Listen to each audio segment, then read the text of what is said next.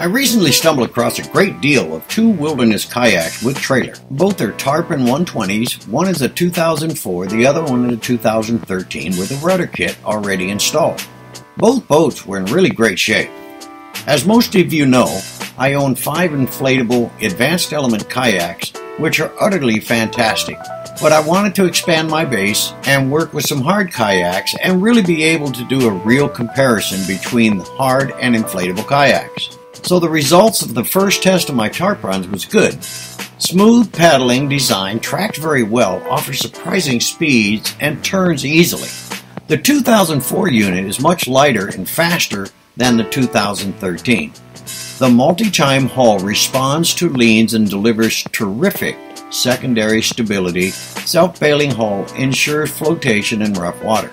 On the 2013 has the adjustable Phase 3 Air Pro seat and uses mesh stretched over 3D perforated foam. Large holes enhance the airflow and small holes extend support for the sit bones of the lower back.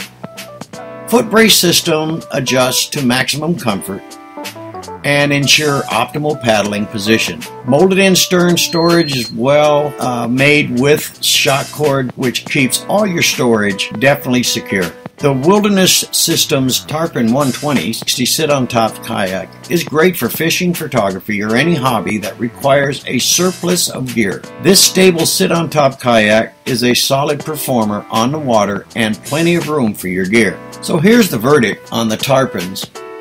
They handle well and maneuver with ease. They're very stable and track well even in rough water. Rudder system is well thought out and works very well if installed. Its drawbacks in comparison to inflatable is weight, portability, and storage. With 2 of these now, a trailer is pretty much required, which is an additional expense and takes up more room.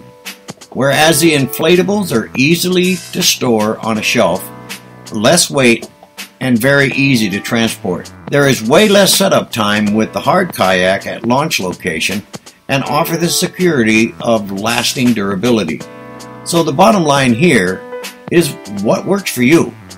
If the ease of portability is the main reason, then the inflatables are for you.